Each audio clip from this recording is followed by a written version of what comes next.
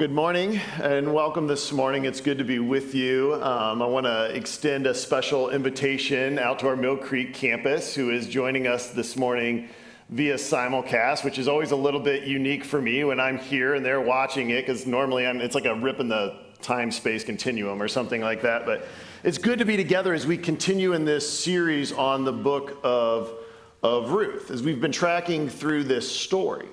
I can still to this day remember sitting in my dorm room at Moody and calling my dad and asking for his advice.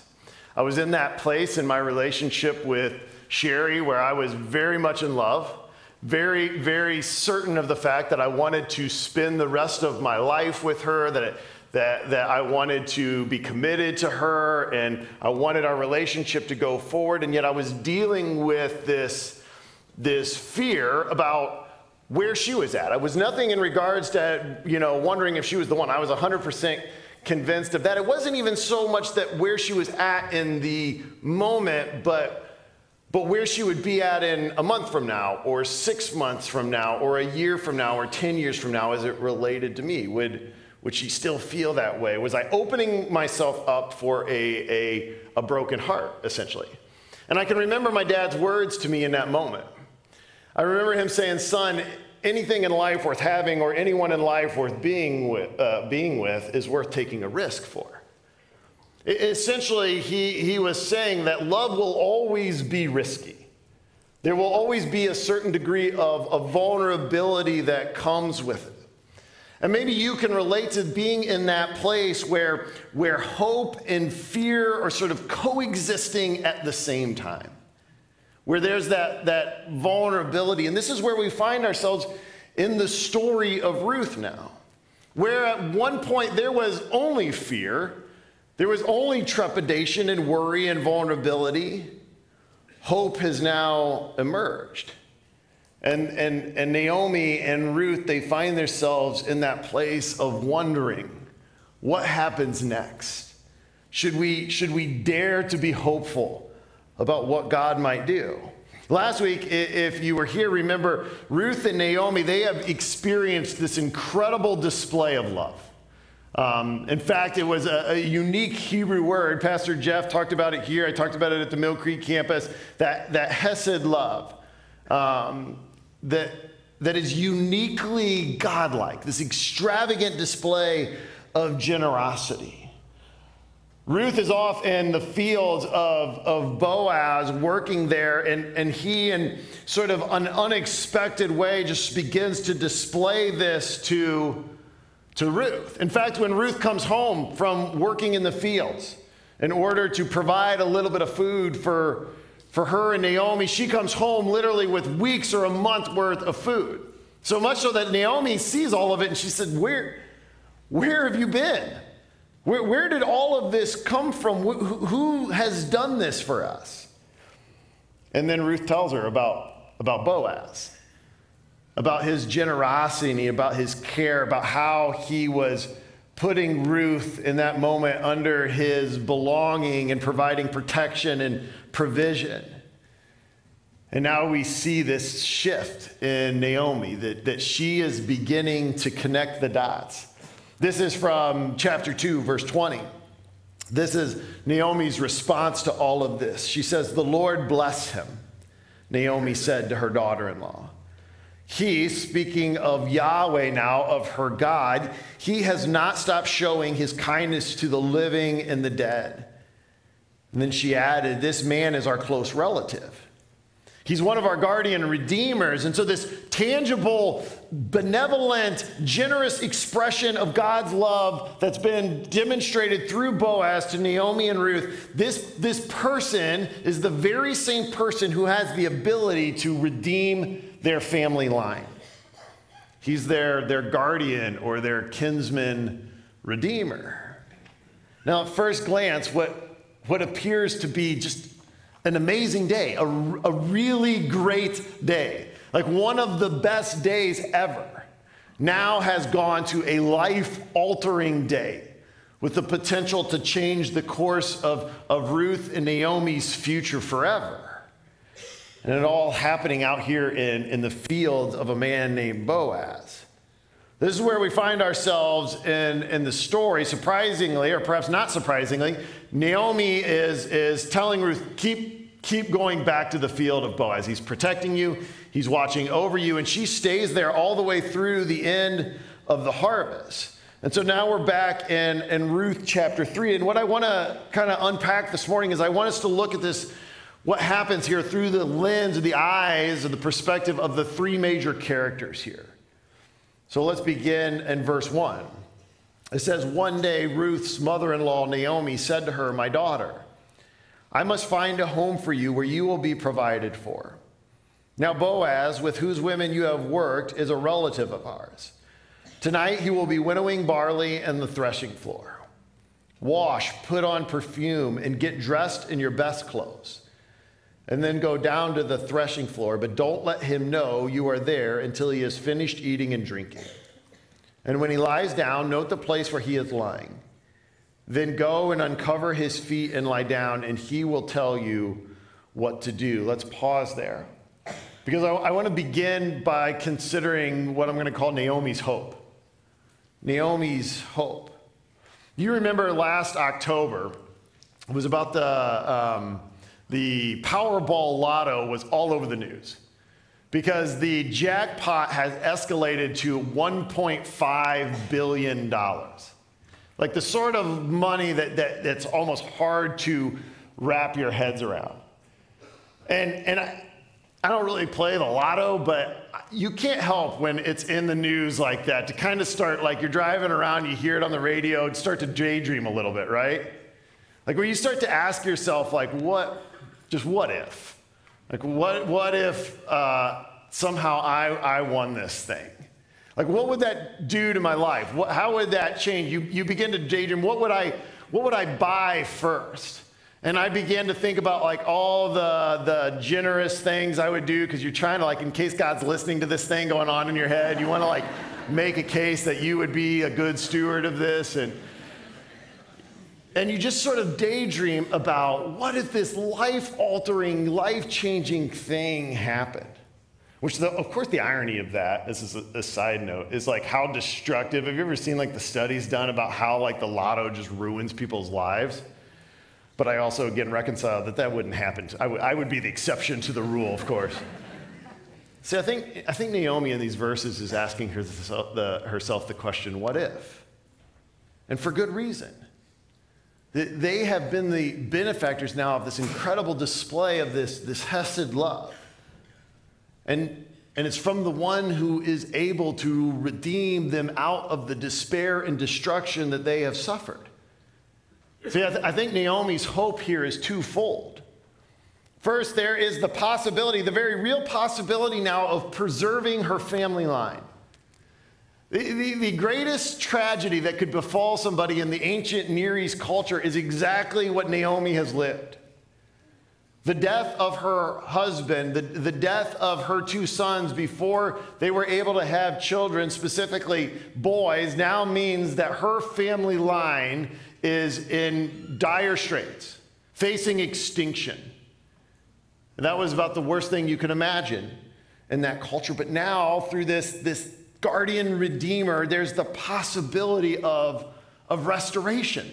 There's the possibility of someone coming in and restoring their family line so that it can continue. And so Naomi she has reason to hope again. The second is more overtly stated here in these verses. She just is genuinely concerned and worried for and desires to protect Ruth. She understands Ruth's situation, the reality of living in a country different than your own, with the awareness and understanding that you're there as a widow, you're living in poverty. Whatever degree of protection and connection that she had with community because of Naomi's heritage, she understands that when Naomi is gone, when she's gone, so will that protection be gone. So will Ruth's only sort of stability be gone. And so she desires something greater for her. She wants to protect and provide for her. She wants to make sure that she's cared for. This is what, if you remember all the way back in chapter 1, When Naomi is leaving and heading back to Jerusalem, she says to her daughter-in-law, stay here. The only hope for you is here in Moab. It's here with your families. The only possibility of you finding a husband and restoring your family lines, it's back here. But Ruth chooses to go with her, and so Naomi, she acts now on this hope. See, what was previously in the story, this previously paralyzing effect of despair and desperation has now been overcome by the audacity of hope, by the possibility that something could change. And so she takes matters into her own hands and she seeks to provide, to create an opportunity for Boaz to act on behalf of both her and Ruth. Now, I think it's worth noting here that there are a number of views about what Naomi is suggesting to Ruth in these passages. Some would suggest, some see this as Naomi's efforts to inspire or to instruct Ruth to essentially seduce Boaz, to sort of, if you will, force the situation. So the problem I have with that is that seems to ignore the progressing story that the narrator is telling throughout these chapters here. And beyond that, it seems to be out of line with what has been this incredible display of character of both Ruth and Boaz. So I do see romance here and I see love, but this is not just mere seduction for the sake of providing opportunity. Instead, I believe Naomi is instructing Ruth here to present herself to Boaz as one who is available to be redeemed. In this ancient culture, it was customary for a widow following the death of her husband to remain in a state of mourning, sometimes for an extended period of time. In fact, this may have been one of the very ways that Ruth was displaying her commitment and her faithfulness out of respect for her now passed husband to Naomi. It's remaining connected by continuing in this state of mourning, but now Naomi appears to be telling Ruth, it's time to end this. It's time to come out of this state of mourning and to present yourself to Boaz as one who is ready and available to be married. Like you get the impression of like the slightly over-involved mother or mother-in-law, right? Like you got to get back out there, and that's what's happening in the story. There's all kinds of cultural nuances that are taking place here that we don't have time to dig into each and every one of them. But what I want us to see and understand is that in the mind of Naomi, hope is now meeting opportunity. Enough so that fear is being overcome. Naomi is now acting on hope, and her actions and her requests of Ruth, these are both bold and risky. But in her mind, she's asking the question, what if? What if these acts of love, this display of Hesed love from Boaz, what if it's an indication of an even greater willingness? More so, even beyond that, what if Yahweh, what if God has not finished writing their story? What if it's possible that the one who has the opportunity to redeem her family also has the desire to do so? What if? Naomi has hope again. This next perspective that we see then is what I'm going to call Ruth's offering. It's how she understands and processes what Naomi asks of her. And again, what we're going to discover is there's this great deal of vulnerability here. Like you all know the vulnerability of giving a gift, right? Like we experience that. I'm talking like a personal gift that you really put some thought and effort into in order to give to someone. Not like a gift card kind of gift, like, right? There's very little risk involved in that. But when you know somebody and you go out and you pick something because you want it to mean something to them, There's a degree of vulnerability that I can still remember as a middle school student. I had this crush on this girl in my class, and I wanted at Christmas time to get her a little something as kind of a display of my affection, if you will. I went out, my parents took me to the mall, and I bought U2's Rattle and Hum, because I knew like that would communicate love, right? And I can still remember going up. I remember my parents driving me to her house, like getting out of the car, walking up her front porch, ringing the doorbell. Like I can still feel like my stomach, I kind of want to throw up just as I'm talking about this, right? All the nerves that you go in that moment when you give somebody something and you hope that they understand it and that they receive it, because to receive it in at some small way is receiving you. And to reject it or to feel like this doesn't matter to me, that we own that, right? We feel that in and of ourselves. Look back in verse 5 now. This is Ruth's response to Naomi. She says, "I will do whatever you say," Ruth answered. So she went down to the threshing floor and she did everything her mother-in-law told her to do. When Boaz had finished eating and drinking and was in good spirits, he went over to lie down at the far end of the grain pile. Ruth approached quietly, uncovered his feet, and lay down. And in the middle of the night, something startled the man. He turned, and there was a woman lying at his feet, which, to be fair, that would be startling. And he says, "Who are you?" he asked. "I am your servant Ruth," she said. "Spread the corner of your garment over me, since you are a guardian redeemer of our family." Ruth is an extraordinary person.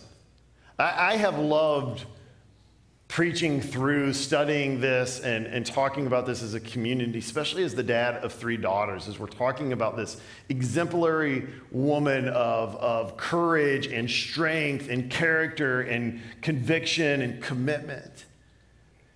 Here in this scene, Ruth makes herself incredibly vulnerable as an act of love for Naomi. She is the one, make no mistake, who is taking on the risk. See, what these verses depict for us, this is an ancient marriage proposal, but this is not how it is typically done. And granted, and at this point in time in the story, Ruth and Naomi both have a window into Boaz's character. They have a sense of who he is, and at the same time, despite that, this is incredibly risky. This is a bold move on Ruth's part. Ruth goes to Boaz, and she both directly and symbolically asks for him to be, for her and for Naomi, their guardian redeemer. Last week, we talked briefly about the significance of the idea of the guardian redeemer, and I want to just expound on this for a moment if we can. This concept in the Old Testament, it was a provision in the Levitical law so that when tragedy or devastation would strike a family, there was someone who had the ability or the right or the call to be able to act on their behalf. And so if somebody in a family line was sold into slavery out of desperation, the guardian redeemer could come and they had the right to be able to buy that person back. Or if in the case of Elimelech, if a piece of family property is sold away, the guardian redeemer can come back and restore that to keep it in the family line so they have a way to provide for themselves. If there was an injustice in your family that had not been taken care of, the guardian redeemer could come and act on behalf of the family to bring about justice. They were there to provide for the weak and the vulnerable. The guardian redeemer is a savior relative. That was their role in the Old Testament. And there were 3 things that had to be true of someone who was called to act as the guardian redeemer for the family. One, they had to have the position. They had to be in line to be able to act. Not anyone could fulfill this role in their culture. Secondly, they had to have the means. They had to have the sheer ability to be able to bear the cost of what it would take to redeem someone. So whether that was mere strength, if you're talking about a justice situation, or if it was financial means, if you're talking about restoring land or buying someone out of slavery, they had to have the ability to do that. But then thirdly, and perhaps most importantly, they had to want to. They had to be willing to take on that role, which is why you see Ruth come and ask Boaz. Like, picture this with me. Ruth knows what she is asking. She knows who she is. Think about all the times throughout these first 3 chapters when they've talked about Ruth, they've referred to her as Ruth the Moabite. It's as if the narrator will not let us forget that this is an outsider. This is somebody who doesn't belong to the family of Israel, which just adds to the sort of just overt, extravagant nature of what Boaz is doing here. She understands this. She understands that she is outside of the family, that she is poverty-stricken, she's a widow, she's desperate, and yet she's an incredible person of character. And she's taking on a tremendous risk to come to Boaz to ask him and say, will you take me as your wife? Will you act to restore our family? Look again in verse 9 here. This is what Ruth says to Boaz. She says, spread the corner of your garment over me, since you are the guardian redeemer of our family. If you think back to chapter 2, when Ruth first shows up in the fields of Boaz, and Boaz is just sort of pouring on this generosity, if you remember this, he says, allow her to glean with the workers, and Ruth at the time is just overwhelmed and curious, and she even asks, why are you doing this? What is motivating you? Like, why have you been so good to me? And this is Boaz's response to her. This is verse 2, and this has kind of been our theme verse throughout this entire series. Chapter 2, verse 12, he says, may the Lord repay you for what you have done. May you be richly rewarded by the Lord, the God of Israel, under whose wings you have come to take refuge. See that this word here in chapter 3, or in chapter 2, that's translated as wings is the very same word in chapter 3 that's translated the corner of your garment, when she asked him, will you put the corner of your garment, which seems like an odd thing to have such a diverse translation, and yet in both of these instances, it's a picture of protection. It's a picture of belonging under the care of, under the protection of. So essentially, as Ruth is approaching Boaz, she's saying, Boaz, will you be the answer to what you prayed for on behalf of me? Will you be the answer to your own prayer? Ruth approaches Boaz in humility and in surrender and vulnerability. She doesn't come to him as a victim to demand her rights, but she rather comes as one who is ready to serve. That's part of the significance of laying at his feet in the position of a servant. She says to Boaz, I respect you. I trust you. And I put the fate of my life in your hands. Ruth is saying to Boaz, I need you to save me. And I am ready and willing to be saved. She comes in an act of surrender. So Ruth now has put her life in the hands of Boaz, her family line. And she waits in this incredible vulnerability for him to respond. And this is Boaz's promise. Boaz's promise. This is the third perspective we see here in these verses. Now pick it up again back in verse 9. When he asks the question, who are you? And she responds and says, I am your servant Ruth, she said. Spread the corner of your garment over me, since you are the guardian redeemer of our family. Now in verse 10, the Lord bless you, my daughter, he replied. This kindness is greater than that which you showed earlier. You've not run after younger men, whether rich or poor. So pause here for just a moment. Boaz wakes up in this moment after a night of celebrating the harvest with his workers, celebrating God's faithfulness and provision, and only to discover a woman sleeping at his feet. He is genuinely shocked in this moment, and he asks the person to identify themselves. And when she does, when she says, this is Ruth, and furthermore, when she says why she's there, Boaz's response is unexpected and surprising, but it's in line with who he is.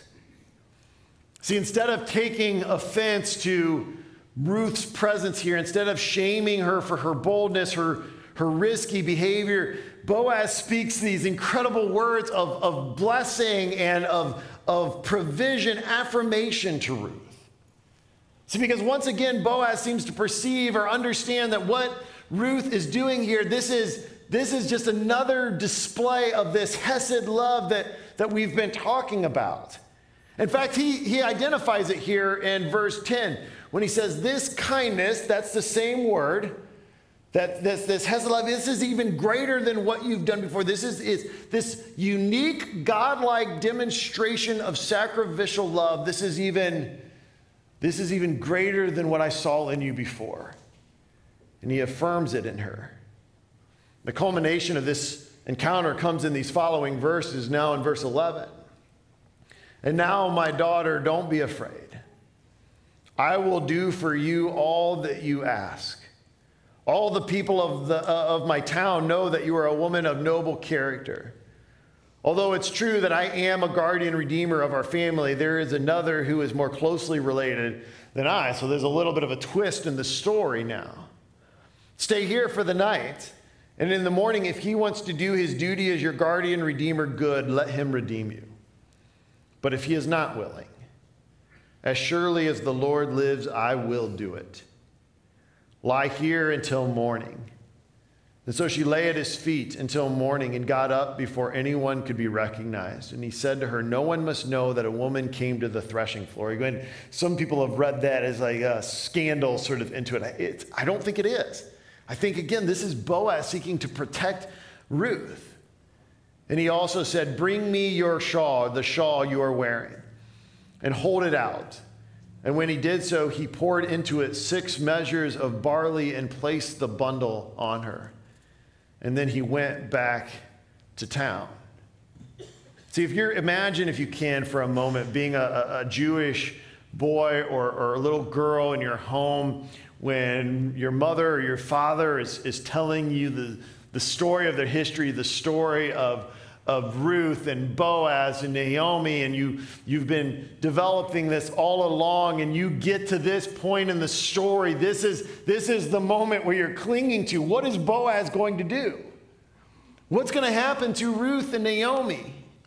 And here in these words, I will do for you all that you ask. This is this culmination of a hope of what might happen starting to be realized now. That you're clinging to these words. Boaz sees Ruth's character. He sees this incredible display of love, and he sees what she is asking of him, and he says yes. He says yes to her marriage proposal. He says, I will redeem you.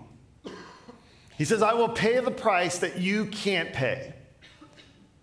And I will make the sacrifice that you can't make. I will buy you out of poverty. I will restore your family line. I will be your guardian redeemer. Again, there's this added little portion there. He says, but I'm not first in line. And we're gonna come back to that next week. And then he does something even more. He takes her shawl and he puts 6 measures of barley. This is like engagement barley, I guess, if you will. Like it's this symbol of his commitment to Ruth. Beyond that, it's a symbol of his commitment to Naomi and really ultimately to the clan and the family of Elimelech. You see, the story of Naomi, the story of Ruth, the story of Boaz, it's the story of salvation inside of the story of salvation. It's inside of what our Chapel Street kids call the big God story. So the whole Old Testament up to this point, it's been progressing towards this work that God is doing to return humanity to what he created them for. When what was lost when sin entered the picture, and all the brokenness and the hurt and the pain, and we see God working and bringing it back so that we might live in this unobstructed relationship with our Creator, God. And inside of this greater narrative of Yahweh's love for humanity, we're provided with this picture and this display of redemption and salvation through this ancient story of a woman named Ruth. Oftentimes we find ourselves in our relationship with God asking ourselves, what does this look like? What is this supposed to look like? I remember when Sherry and I were just newly married. You're in that stage of life, you're sort of trying to answer the question, what does it mean to be a husband? Like, what is this going to look like? How do I love my wife well? How do I communicate this to her? How do I display this to her? You're still learning what this looks like. And simultaneous to that, my grandma and grandpa Dininger on my mom's side of the family, my grandma's was diagnosed with Alzheimer's. And so we would come home for visits to see family, and every time we came home, you could see sort of this progression of the disease in her. She was more and more confused about who people were and why we were there and what was going on. And alongside of this, consistently, you would see my grandpa. You would see him answering the same question over and over and over again. You would see him having to bring her back to her seat or whatever because she was confused and scared and uncertain of what was going on around it. And this was his life day after day after day. And as the disease progressed, the call and the role of him to be for her this care provider grew. And I remember being this young man and learning what it meant to be a husband and wondering what did it look like, and watching my grandfather's care of my grandma and saying, it looks like that. So that's what it looks like. That's what it means to be a loving and caring husband. See, the story of Ruth, the story of Naomi, the work of Boaz here, it helps us understand what it looks like for us to be redeemed by our God. It helps us understand what salvation is. It helps us understand, it helps Israel understand, and it helps understand that he has come in order to be our Redeemer. Paul says it this way in Ephesians chapter 1. He says, in him we have redemption through his blood, the forgiveness of sins in accordance with the riches of his grace. When we find ourselves wondering what it looks like to be loved by God, we come back to the story of Ruth and Naomi. We come back to this picture of redemption and we say, it looks like that. Would you pray with me? Father, we thank you for this day. We thank you again for this incredible display of this unique God-like love that is being poured out in commitment and in connection to you. And we ask, God, that you would again show us through this ancient story what you have done for us, that we would understand more personally the way that you have loved us and how you acted and moved in order to redeem us. And we ask these things in the name of Jesus.